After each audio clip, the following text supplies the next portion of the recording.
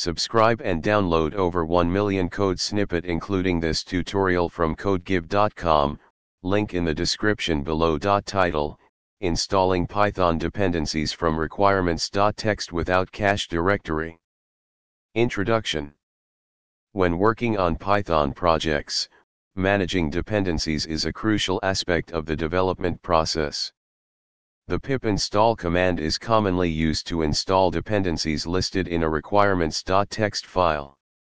However, there may be situations where you want to install dependencies without using a cache directory. This can be useful in scenarios where you want to ensure that the latest versions of packages are fetched without relying on cached versions. In this tutorial, we will explore how to use the no-cache-dir option with pip install when installing dependencies from a requirements.txt file. Step 1. Create a requirements.txt file. Start by creating a requirements.txt file in your project directory. This file should list all the Python packages and their versions that your project depends on.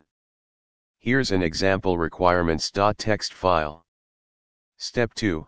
Open a terminal or command prompt. Navigate to your project directory using a terminal or command prompt. Step 3. Run the pip install command with no-cache-dir.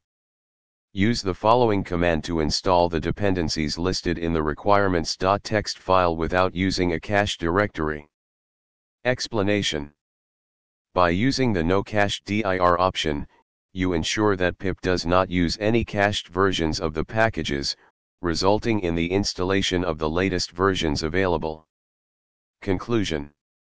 Installing Python dependencies without a cache directory can be beneficial in certain situations, especially when you want to ensure that your project uses the most up-to-date versions of the packages.